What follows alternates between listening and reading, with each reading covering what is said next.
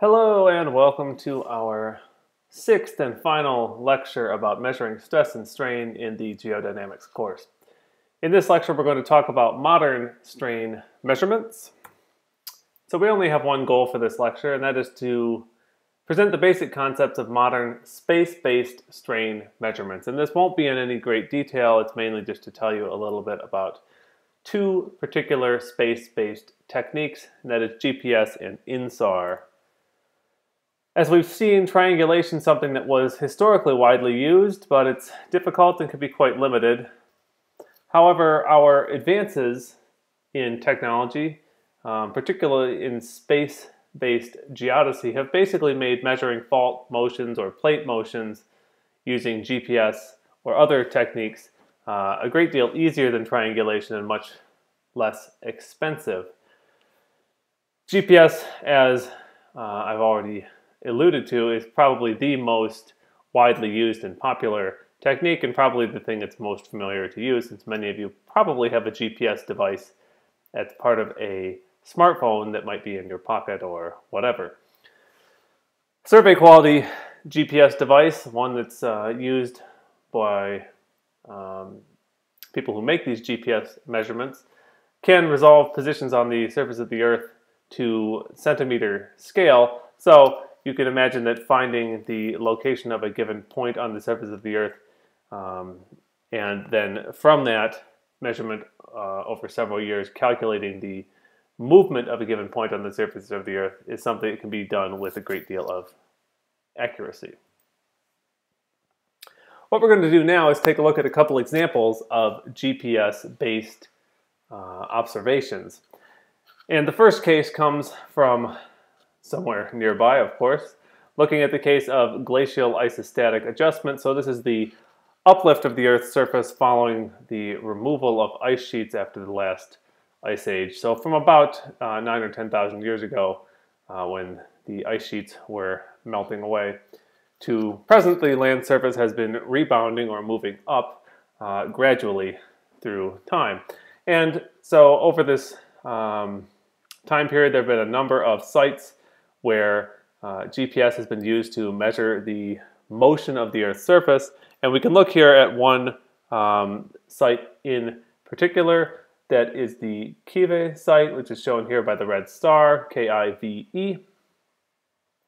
And we have the three components of motion for this GPS instrument that was sitting at this site, and about 10 years of data. You can see here on the top plot the north offset. Beneath that is the east offset, and in both cases you can see that you're falling basically right along the 0 millimeters offset line. There's a little bit of wiggling in there, but there's no trend to this data. Essentially, we don't see any significant movement to the north or to the east on either of these plots.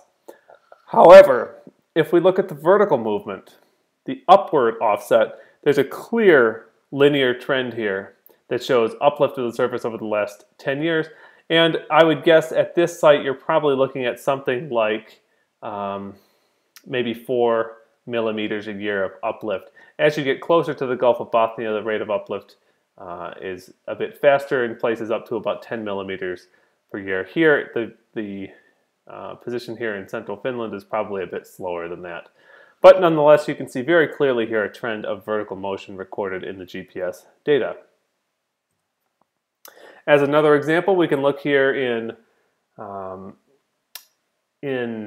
Baja California at a case along the San Andreas Fault, or I guess maybe this is Southern California rather, but along the San Andreas Fault nonetheless, where we have two plates that are moving past one another, and of course a major strike-slip fault in between them.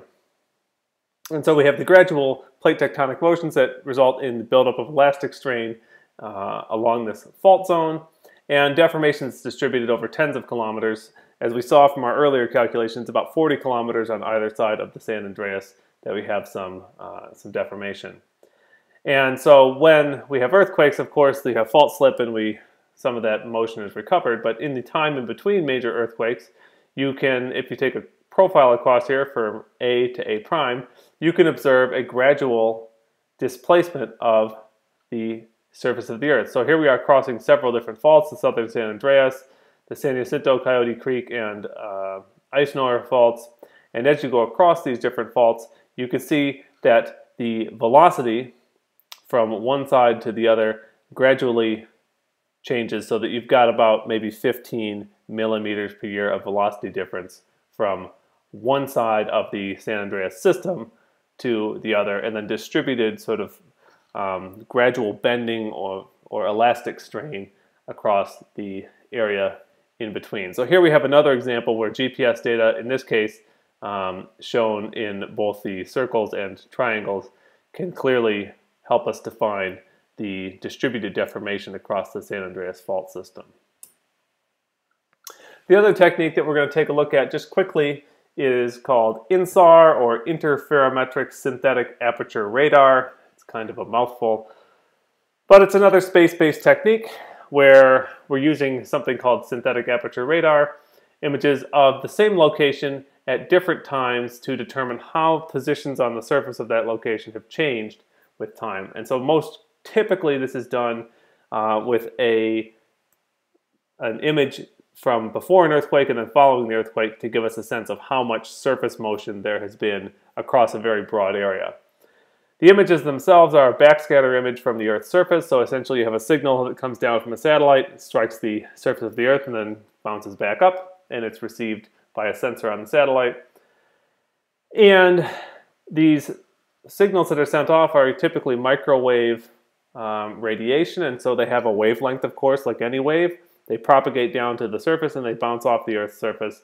And the total time that takes place and the sort of position in the wavelength or the wave itself can be used then to determine how much motion or how much difference there is between the last time that this image was taken and the next time. So essentially what you have is a phase shift in the wave. So that's what's shown here with a sine wave shown in red and then another sine wave shown in blue, where there's an offset of the position here where you're crossing the axis.